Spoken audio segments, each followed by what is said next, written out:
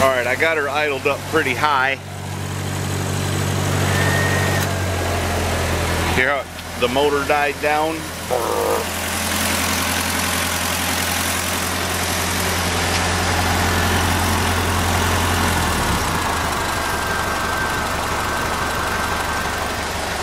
I don't know. I'm going to take it for a ride and see how it acts. I got my water drain tube fixed with some JB weld.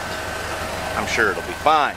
Well, here's my thoughts on the air conditioning. We're going about 45.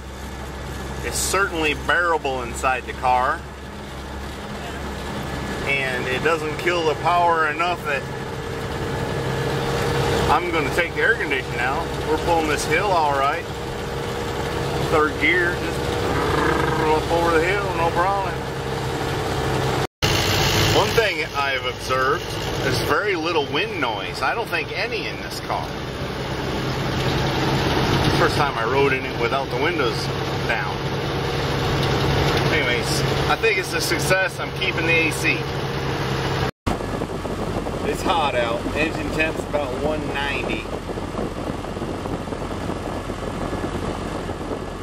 The AC's at 65 if I'm reading that right.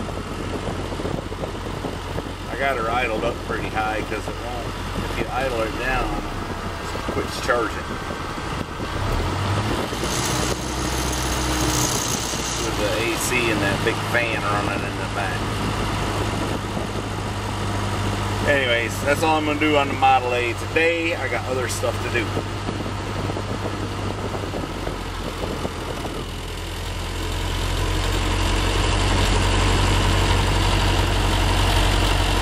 Look at the charging now. Maybe we'll let her run a minute.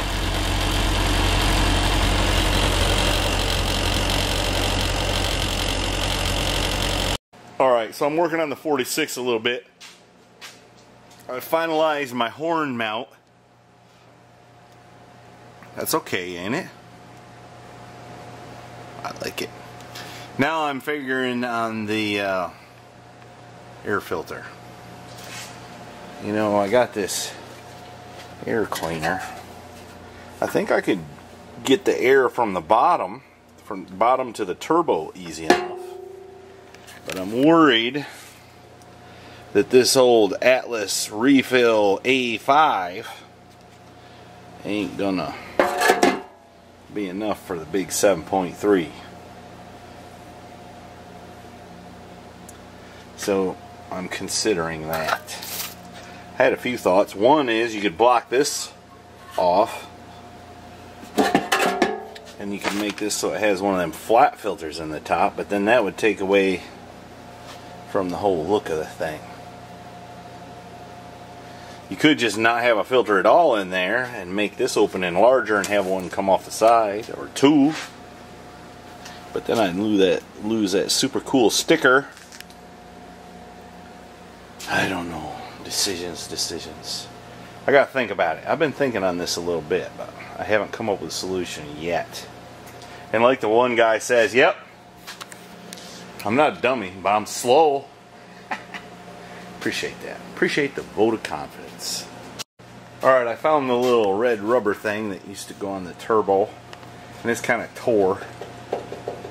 Anyways, I gotta give this some thought and dig around, and you know, we got parts in various places, and I need to think on that. It's getting kind of late, so I think what I'm going to do is ask the young man to ring the bell, if he can reach it, without stepping into that bucket of water.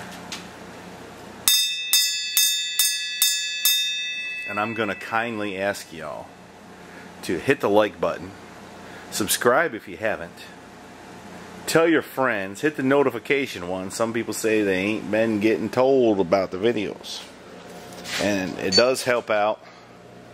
I think I'm going to try to pull either the Weiss 55 truck in here, which needs upper control arm bushings. People like that one. Or I might wheel a 57 Chevy in here, and it needs a wheel bearing real bad. And maybe you can put some disc brakes on it and see what else I'm in the mood for. We're going to keep working on this, but not 100% of the time.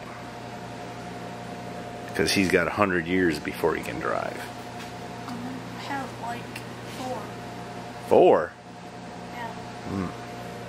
Well, we got a little time, but if we ain't careful, there's still a lot left to do. Time will get away from us, so we need to keep crack-a-lacking. I gotta fix my mistake in there.